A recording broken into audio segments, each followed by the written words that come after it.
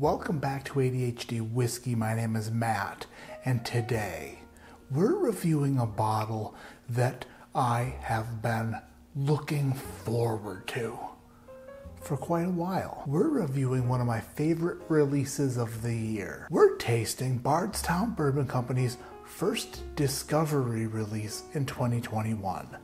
It's Bardstown Bourbon Company Discovery Series number 5. Before we even start this video, I want to tell all of you out there that you will not be the world's top whiskey taster, because that's me forever. But you can earn the title of world's top whiskey taster this year by going to www.worldstopwhiskeytaster.com and entering a nationwide challenge to find who will be the 2021 World's Top Whiskey Taster at Bardstown Bourbon Company. If you even have the slightest bit of motivation in your heart to enter World's Top Whiskey Taster, do it. Because dang it, could be you. Because it could have been this. And it was. This son of a bitch is cask strength, coming in at a whopping,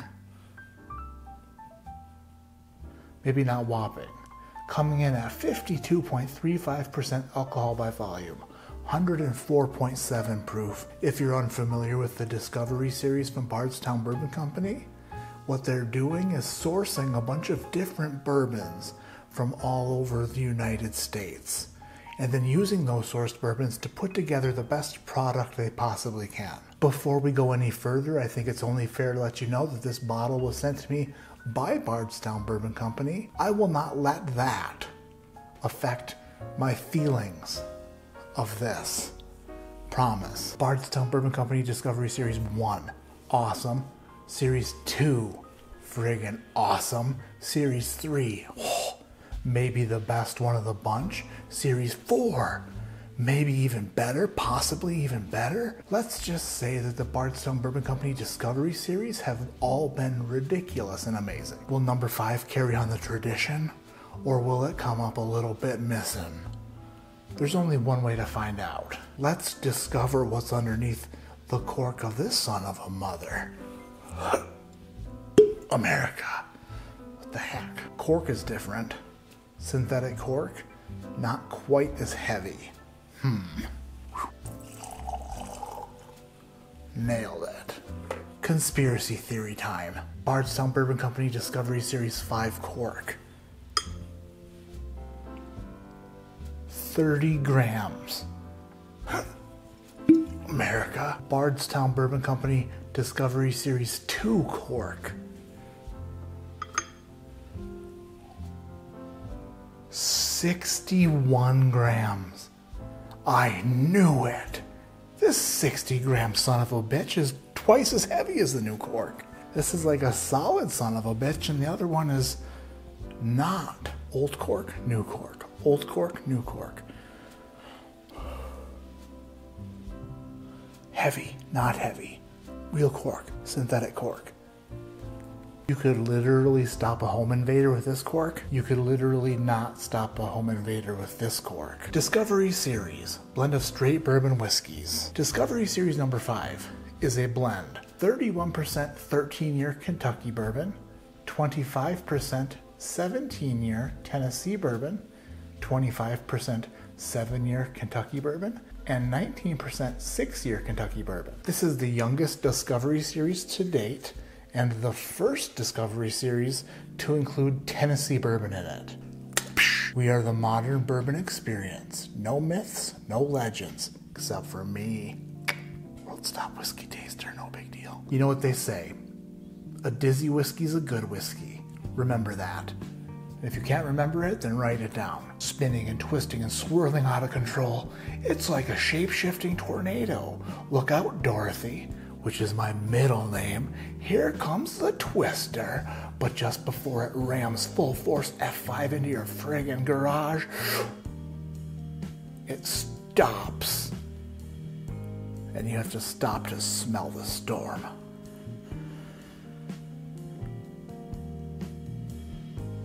strawberry sugar wafers.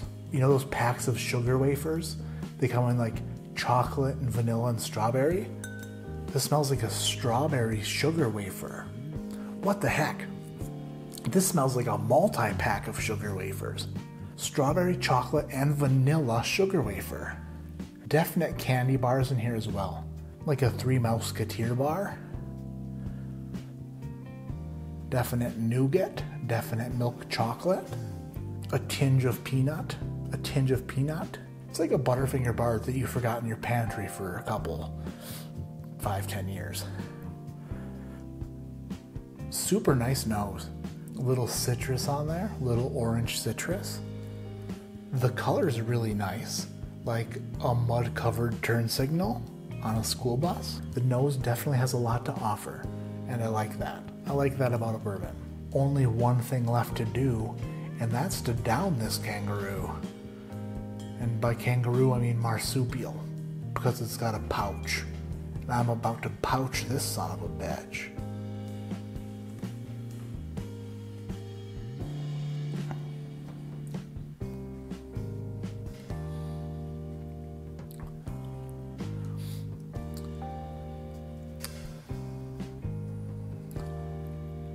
Huh. I got like a strawberry cake right away, like a strawberry shortcake.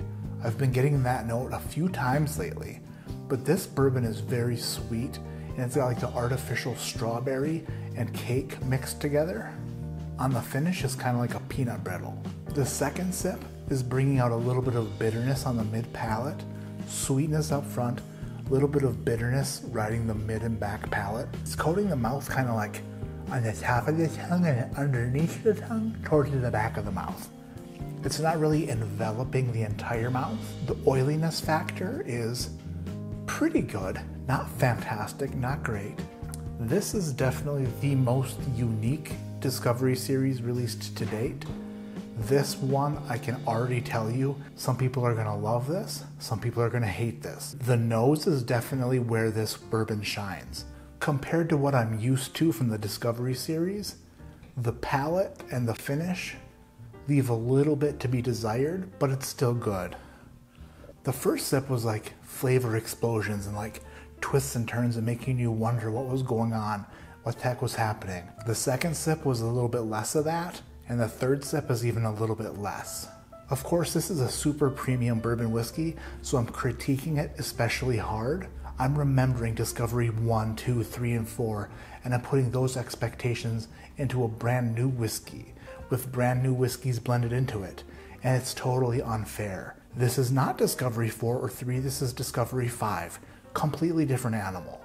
It's like a Wolverine and a badger got drunk, mated, had a baby, and it's a wadger. It's a wadgerine. This is a friggin' wadgerine. It's got claws and teeth and talons and a mean-ass attitude. And also can't reproduce. I'm gonna be totally honest and say that my review of this bottle could possibly change in a couple months after this SOB gets some air. I enjoy this quite a bit. I'm super happy I have a bottle, and I will be buying a backup. If that tells you anything, I will be buying a backup. As with any whiskey above $100, I'll always say try before you buy. Unless, of course, it blows my damn hair off my head. This is no exception. I say that this flavor profile might be directly up a lot of people's alleys and directly up a lot of people's asses, and just people are gonna love this. On the other hand, there might be some people who do not like this flavor profile. I don't want to be the guy telling you to spend $130 on a bottle of bourbon you get at home and don't like it. That's not my angle here. My angle here is to tell you how I feel and to tell you to try it before you buy it. And of course, that's what I'm telling you to do today. And if you can't hear that, then clean out your ears, buster. It's what I'm saying. Thank you, Bardstown Bourbon Company, for sending me the bottle. Super duper appreciate it. Can't wait to see what's coming up in the future. Can't wait to come down there in September and mix up my own blend with Steve Nally.